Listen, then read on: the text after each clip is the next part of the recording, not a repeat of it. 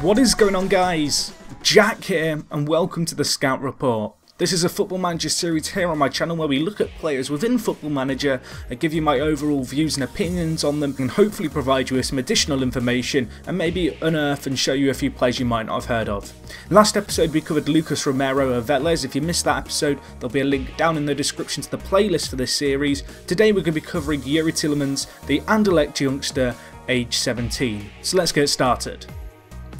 Youri Tielemans is one of the best young players in Football Manager in terms of his potential ability. He's the only -10 PA player in the entire database.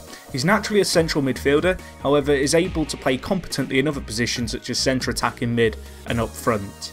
Because he's only 17, you have plenty of time as manager to develop him as you wish. I find the best roles for him are roaming playmaker, advanced playmaker, attacking midfielder, and I have had some success developing him to a striker and playing him as a false 9. However, be aware his finishing does hold him back in that regard.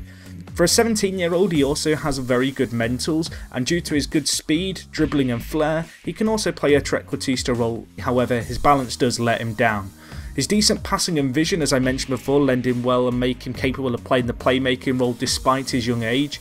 He has got other issues that hold back his game, and the big one for me is his poor physical stats and his vulnerabilities in the air. Despite all this, perhaps the biggest issue for me personally is Youri Tielemans' incredibly low current ability, which sits at a measly 112. Generally, when I'm managing youngsters and I'm trying to develop them, I want to give them as much first team football as possible, and because of his low current ability, you can't afford to play him without being a detriment to the rest of your team, particularly if you're a bigger team in Europe. I have to put another big red mark against Tielemans' name due to his injury proneness and natural fitness, which unfortunately are both set to 0 in the database. Whilst this can come off as a positive, it's entirely possible to get a Tielemans who's incredibly injury prone and as a result never reaches his potential ability.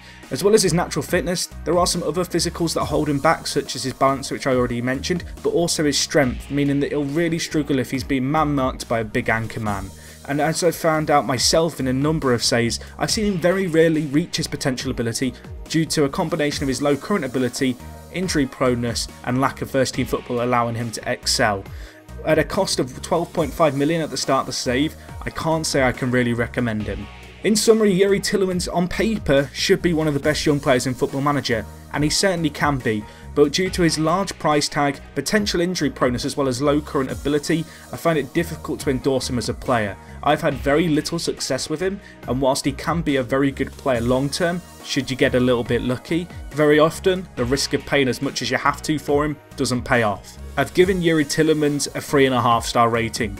Despite some of the issues I've mentioned, he's more than capable of becoming a very solid player for any top flight European team. Additionally, if you get particularly lucky, you could have an absolute world beater, as shown on screen here, where I'm showing you an example of what he can reach due to his potential ability. And that wraps things up from me, guys. Hopefully you enjoyed today's episode of the Scout Report. If you did, smash the like button. Let me know your experiences with Youri Tielemans down in the comments. I'd be curious to know if they're similar to mine. And don't forget to check out the series playlist on screen right now.